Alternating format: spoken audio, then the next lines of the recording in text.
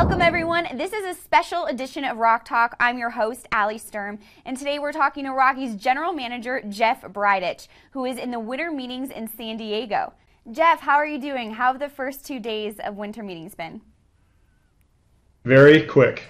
We're doing well, but it's been, as usual, winter meetings is a kind of a flyby experience, and it's 4 or 5 days that goes very quickly. So quick but good.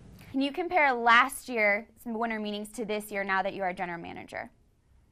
Yeah, I think that really has a lot to do with, individually or personally, has a lot to do with the job that I had last year versus the job, obviously, that I have this year. Individually, for me, it was farm director job's a lot different at the winter meetings than the GM. You're focused on, as the farm director, you're focused on purely minor league type issues. You're meeting with all of your affiliates, and you are involved. A lot of times it's a different hotel, as it is this year in San Diego. So there is a little bit of separation there. This year as the GM, it's very much involved in the major league process, and so we are here with our team of front office members and scouts and other people, and trying to make good decisions or see what's out there for us to somehow improve ourselves. And it's all happening here in one of the suites in the hotel. And then you spoke about interacting with, obviously, other teams. What is your key to establishing relationships with other general managers this week? Well, it's a continuation of that process. I think this week is, fortunately for me, there's a lot, especially some of the younger GMs. I've been in the industry long enough now, almost 15 years, that I've had some sort of relationship with a lot of these people prior to, me becoming the GM. So that has helped in the type of communication. But a lot of times in this week, even though it is a fast 4 or 5 days, you get to see these people face to face, which can really give you insight into how they communicate, how I need to communicate with them, and if you're trying to get some things done, face to face contact can often expedite that process. So far it's been good. And then for our fans that don't know, can you explain the environment of the winter meetings? I understand it's in a hotel. Is everybody more or less in rooms, suites, lobby area, or what is it like?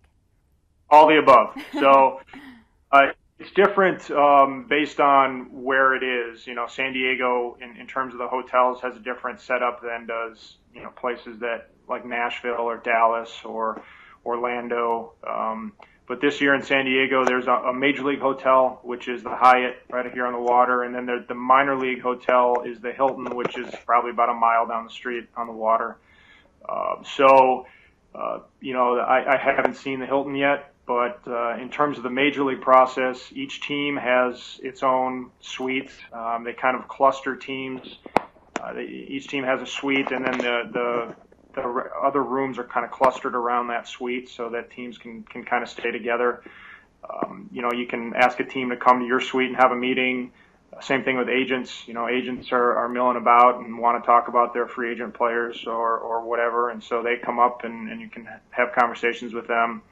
Lobby usually gets hopping. It's hopping all day. A lot of times with job seekers, young people trying to get into the game. At night, it's kind of or at lunchtime is when team officials descend either down on the lobby and have just kind of random conversations, or you see people when you're out eating. There are kind of limited selections where we're at in terms of restaurants around the hotel. So it's kind of a combination. There's a lot of sitting around in the suite talking. In terms of the group that's here, we don't get to be here for extended periods of time during other parts of the year, so we're taking our opportunity here to talk as a larger group, and it means a lot of time spent in a hotel room, but that's basically what comes with the winter meetings. And then, Jeff, in your opinion, how many of the trade rumors surrounding this week have validity? You want a percentage? The percent's probably very low. It's not just with the Rockies. There's one element of the winter meetings that I didn't yet mention is the media. There's national media. There's local media from that's responsible for all 30 teams that descend on this city, just like the teams do. And so a lot of the time, the media just kind of mill about in the lobbies, and they throw stuff up against the wall. Let's see if it sticks. And there's, oftentimes there's absolutely no validity, and it's just a brainstorm session by media members in a hotel lobby. So it's tough to take things seriously. The better information comes directly from team officials, and that's what we try to go off of. And then what are your goals this week specifically for our 2015 Rockies team? The goal is, as kind of what we've talked about before, pitching, and seeing if we can, there are upgrades to our pitching. As the more and more of the free agent bats, the free agent position players have signed with teams, there's been growing interest in some of our position players and some of the bats that we have in our lineup. That doesn't mean that we're interested in trading those guys, but we're here, so we're going to listen. And if there are creative ways where we can potentially upgrade our pitching through some of that, we're going to listen and with our eyes and our ears open. But really, thus far, from both a conversation with team and from conversation with agents, it's been centered around pitching. And then this next part is called the Fast Five, so I'm asking you 5 questions pretty fast. I'm sure you're familiar with it. You ready? Are you ready? Ready. Okay, great. Never been. What is your favorite food? Pasta. Ice fishing or fly fishing? Fly fishing. And if you didn't attend Harvard, where would you have gone to college? Nowhere. It was Harvard or nothing. Harvard or nothing, all right.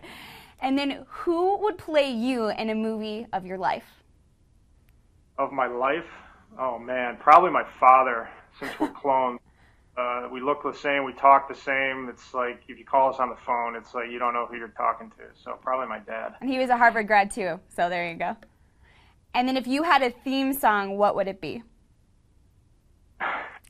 I know, I'm giving you tough questions. A theme song? Yes.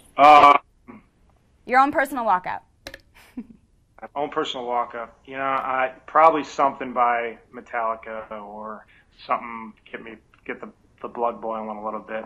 Metallica, Rage Against the Machine, something like that. Maybe Jump. I'm a Wisconsin Badgers fan, so it might be Jump Around. If you know the Wisconsin Badgers, fourth quarter of Wisconsin Badgers football, yeah. Jump Around's. Well, there you go. Jump around. You guys heard it first. Thank you, Jeff, so much for taking the time to speak with me today. Thank you. Everyone, that was Jeff Bridich, and this was your latest edition of Rock Talk. Make sure you stick around for more Rock Talk coming soon.